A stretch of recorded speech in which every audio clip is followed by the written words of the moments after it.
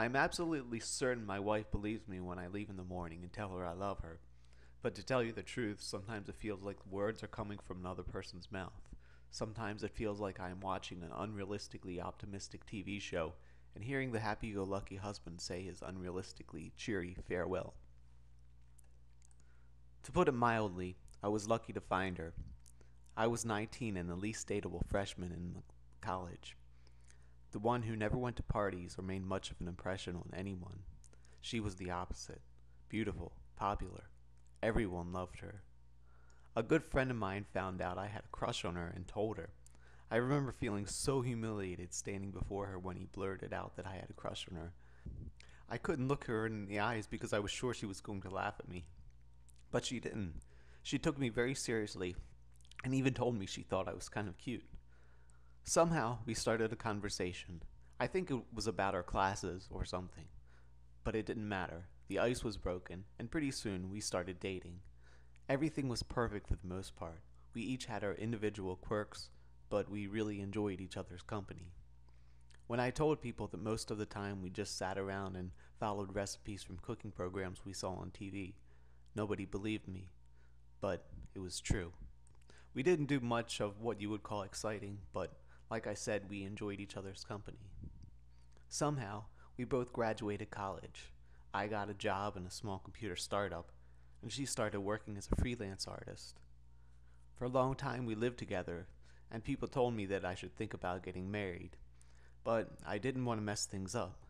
My parents had divorced, and it was quite a mess, so I was putting it off as long as I could. Plus, we were happy following our recipes for three bean chili, and she didn't seem to mind, so I didn't worry about it. We had been living together for 3 years when my company just up and evaporated. Like a lot of computer startups, we were overly optimistic, and then reality had set in. My joblessness wasn't too much of a worry. We were both making a lot of money, so even though I was unemployed, we could still live comfortably.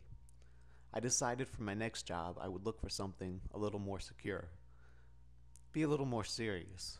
So I found a job at a stuffy old computer firm with a president who looked like a cross-dressing mortician and asked my girlfriend to marry me.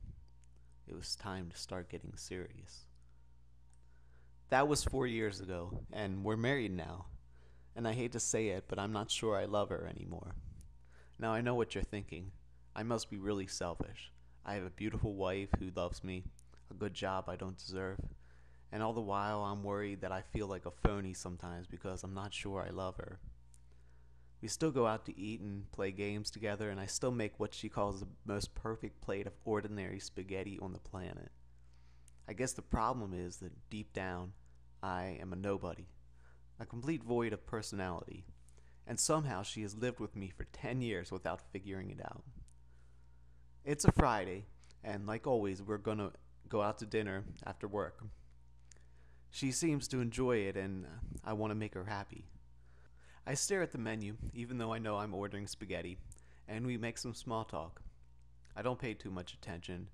I just let my little sitcom life play itself out. The meal comes, I pay the check, we eat our mince. We drive home together. And then suddenly, out of the blue, she asks me, "Do you love me?" Usually I would tell her, of course I did, and I'd be all unrealistically optimistic and cheerful about it. But for some weird reason I tell her that I don't know. And just like that, the sitcom facade fades and silence fills the air. Minutes pass like hours until finally we arrive home. We park in our spot and say nothing for a few minutes and just stare out at the fake pond that surrounds our apartment complex. Next week I tell her I'm going to finish my project. She acts like the cheerful sitcom wife and congratulates me. Then she tells me she loves me. I look at her, but I'm not sure she is looking back at me anymore. I only see June Cleaver in her place.